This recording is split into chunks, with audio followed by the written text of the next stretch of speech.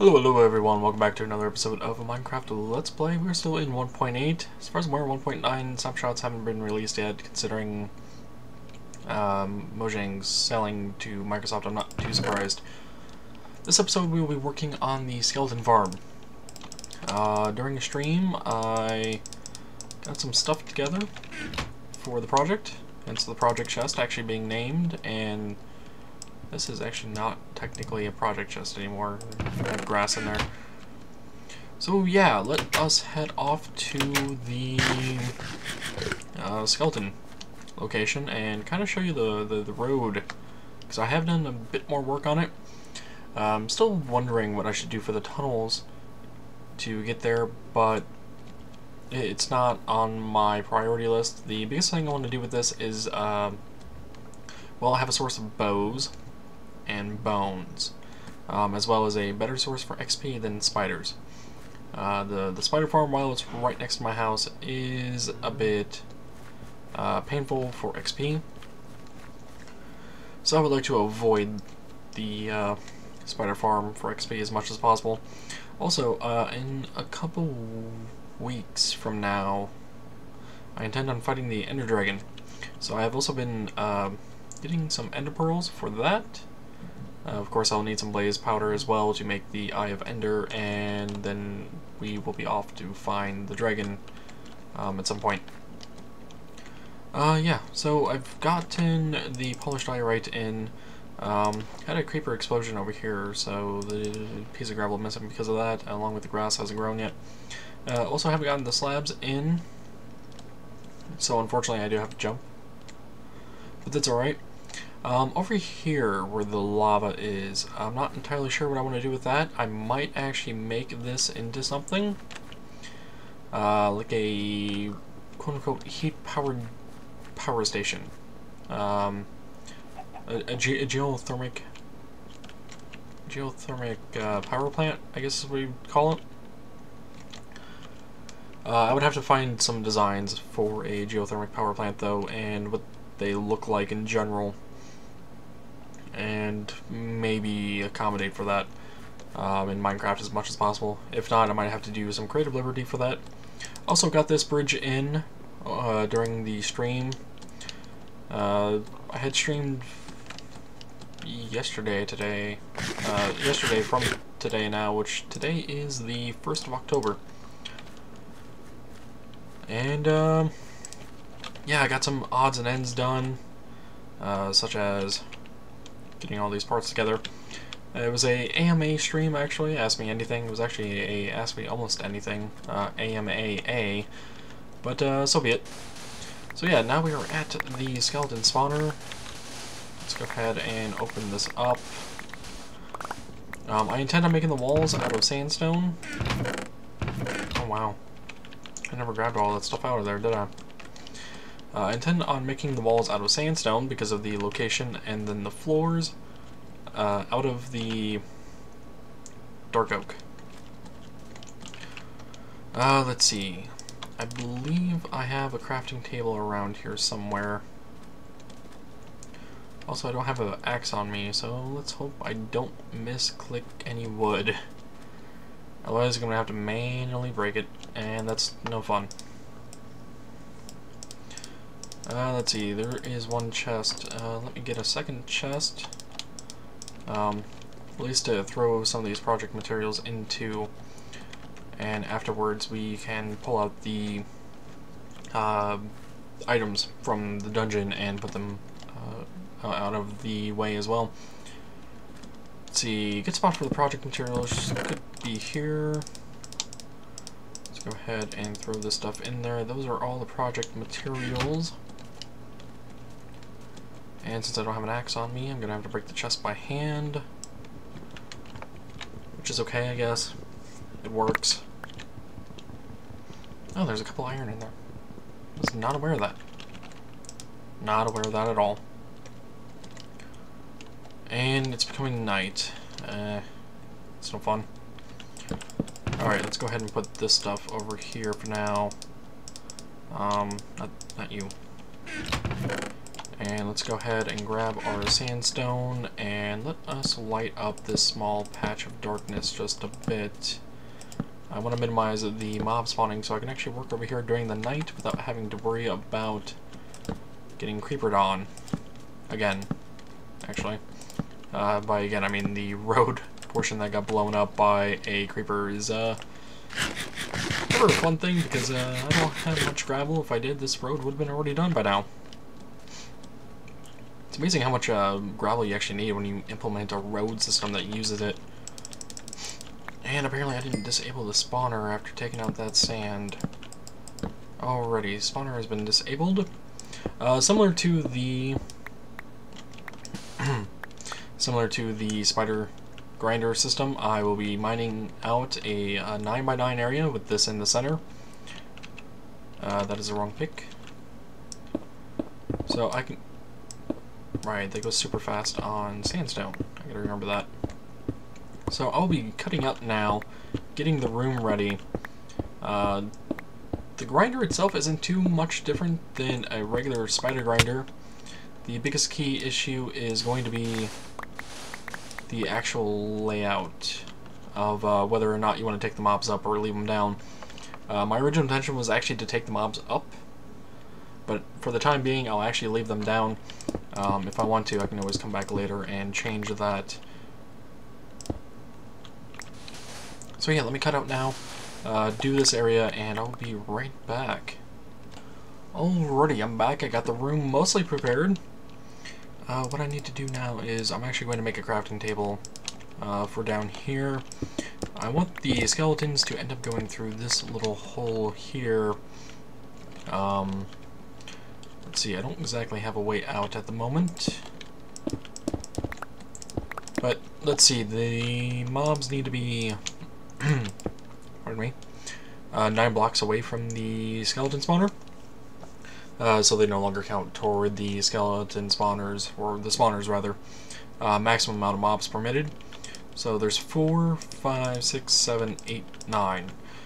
Here is the 9th block, so this one here would be outside the range.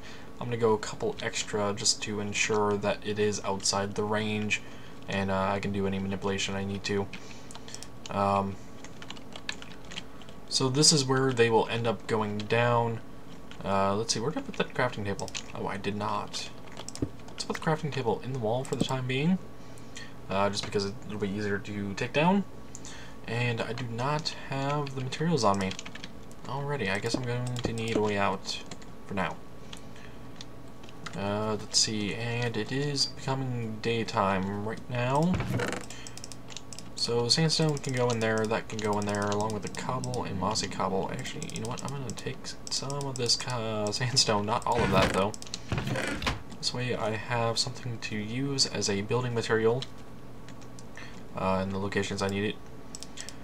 But yeah, we're going to be using dark oak planks. I'm actually going to convert all of that.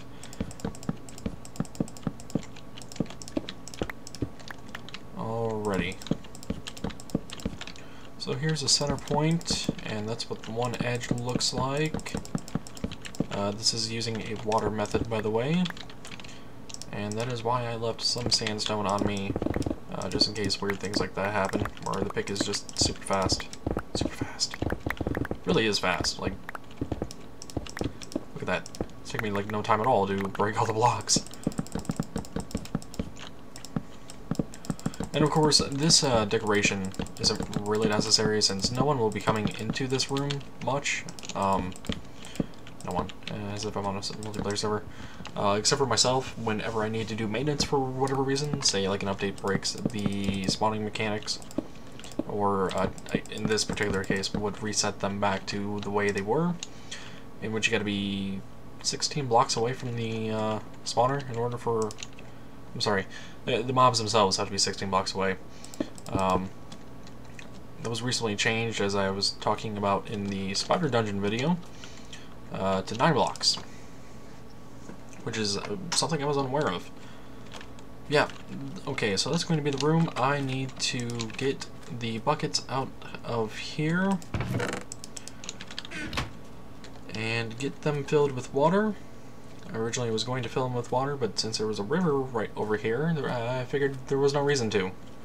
No reason to fill them. Wasn't that far to fill it up with water anyway.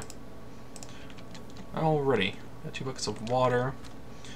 Let's see, I'm going to need 3 buckets, I believe, in total. Which means I'm going to have to create a temporary infinite spring in here somewhere. Alrighty, so this is where the mobs are going to go. Let me go ahead and clear out an area here relatively quickly, where I can do some work. And this will probably also be the location to the location where I actually do the grinding portion. So, got that water bucket, got this water bucket, okay. Got those 2. Good, good. This stairwell can go away now. I'm still going to need a way out, but this is no longer going to be the preferred method out. And I need some cooked mutton. Alrighty, so that comes up to there quite nicely. Let's see then. This will go out to 8 blocks, which is an additional 9, which is more than plenty. Which goes up to here, and then I'm going to have them go down 2 blocks. And this is where they will get trapped at. And this is where I messed up. Alrighty. So with this in mind, I'm going to take that water away for the time being, so I can do the flooring in here, as well as the walls without having to worry about the water currents pushing me around. Let's see, gotta break these and these, as well as these have to go.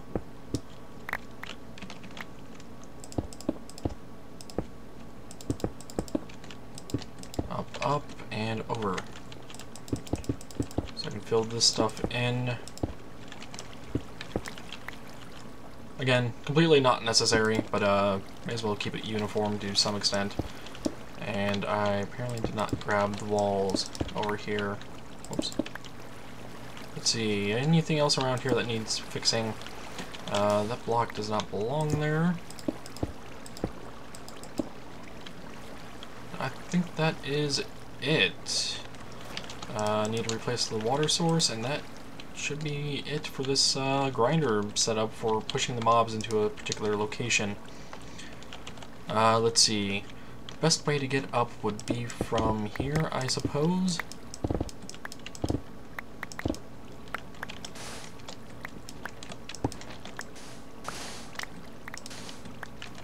Okay, so that comes out to here.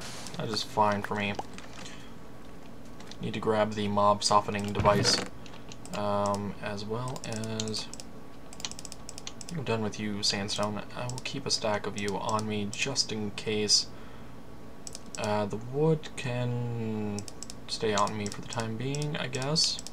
Rotten flesh can go in there, the bones, the arrows. Well, the extra arrows, I have 2 stacks on me. I don't need any more than that. Those can come with me, as well as these things. I also need 1 piece of sand, and that is for the piston. Though I suppose I didn't have to make it sticky. I chose to do so anyway. Alrighty. Now I'm actually going to break this area here just a bit, again for the room to work with. And they're going to come down 2 blocks. So this is where the dispenser will come. Actually, should I do it 2 or should I do it 3? This has a potential of setting on fire. Since I'm using a lava softener, I will go down an extra block just to help prevent any accidental fires going on. Alrighty, so this is going to be the trap system here, which means the sandstone can be replaced for the most part. Now I understand this can still be caught on fire, but it has less of a chance to, I believe, anyway, according to the fire mechanics I'm aware of.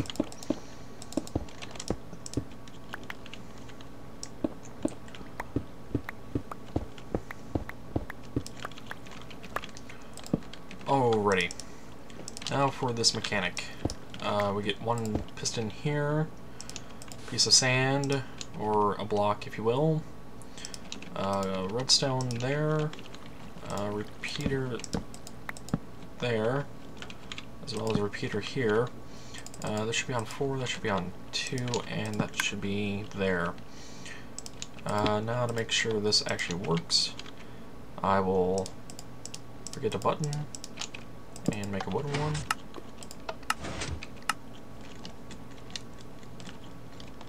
Alrighty. It sounds like it works. Yep, it should work. That'll be it for that, the mob softener portion. I do need to make a... Actually, I do need to get this crafting bench out of the wall here, and then use this in there to create a slab. And off the side. I don't want to get stuck in there, especially if the button gets set off accidentally, because I will get down to half a heart. I don't want to be down to a half a heart. Alrighty, so we got the slabs.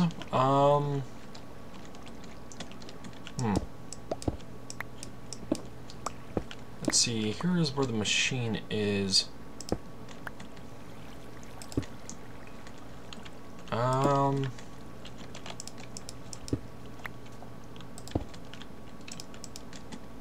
This should give me a good angle of it, but I'm not feeling it. Just not feeling it.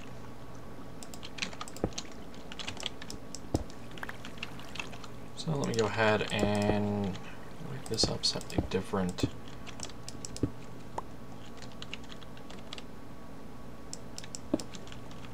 Essentially, I want to be able to punch in here without them trying to attack me.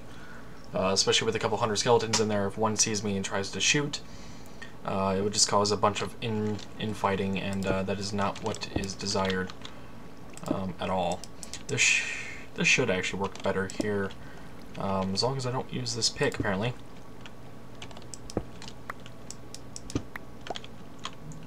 Alrighty, slab here, block here. That should be good. Now I need to create a different stairwell up, because this is no longer valid.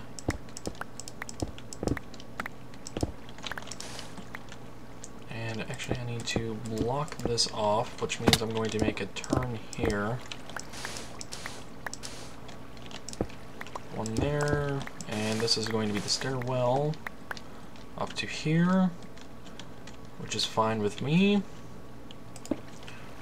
And I think up to here is going to be good for the roof of this place. Let's see, actually, how many blocks is this above? Just one? I want it to be just one so no skeletons can spawn on top of the spawner, while not disrupting the spawning space too much.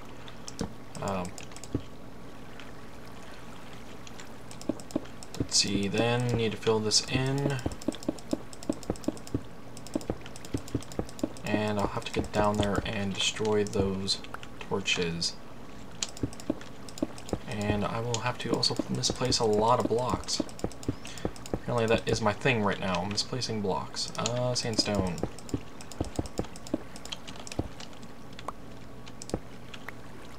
On top of this, I will put a bunch of sand on top to kind of make this look a little less dungeon hole.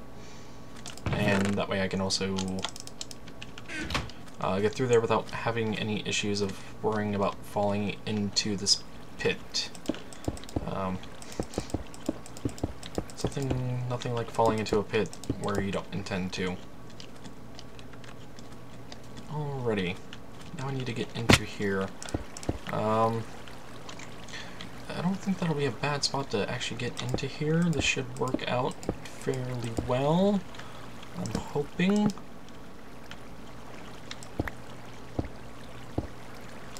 The biggest downside to this is if a mob spawns from there and shoots me off, I will be in a predicament. Damn it. Let's see. Okay, I got that block. Good. Now I can can get out of there and not have to worry about it. They should be in a completely dark room. And I should eventually see items here. Ooh, I guess there is one bad spot about this. Okay, with that in mind, see, is it yep, it's here. I can go ahead and block this off for the time being, which actually is going to destroy this redstone down here. Let me go ahead and take that bucket out. I'll put sandstone in there, why not?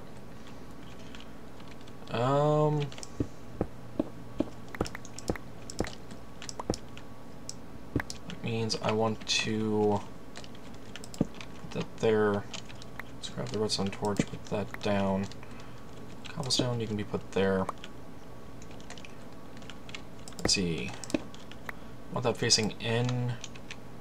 And then the sandstone here, this here. What I want to do below here is put a hopper, so the items get automatically collected. I was not thinking about that when I decided to put it underneath. Alrighty. So we're going to move the segment system over to here.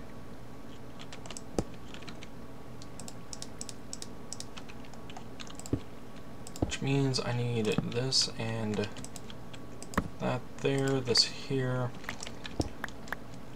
that taken out. Did I not get? I did not.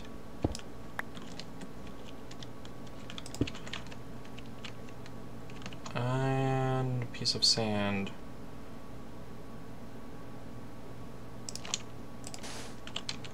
Okay, and then I need the torch there. Button here. This on 4, that on 2, put that in there. Now I can also move this button elsewhere as well. I just need to get a signal into this torch. Okay. That should work out better for the time being, and let me go ahead and briefly test it. I need to unjam the stream. As you can see, some skeletons are already in the system. Hopefully they didn't break any redstone. It did not. Good. And need to also close up there, just so they don't try shooting me or getting out from above.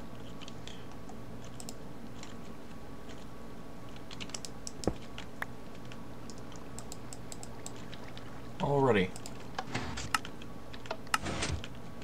So we got a bunch of mobs on fire. I will be unfortunately unable to get their drops unless I was to go in there myself, since I do not have a hopper. But they died. They should not have died. 2, 3. Huh? Why did you guys die? Do I need a stone button?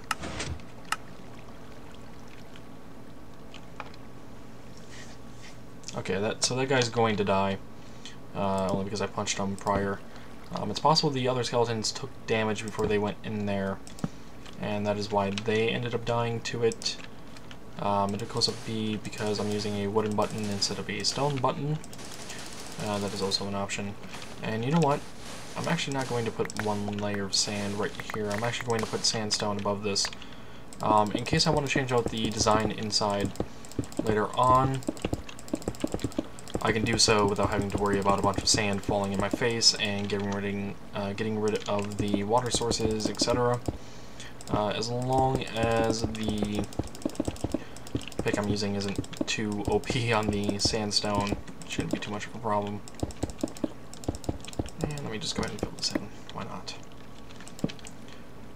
Sand. Okay, now I can put the sand on top of this.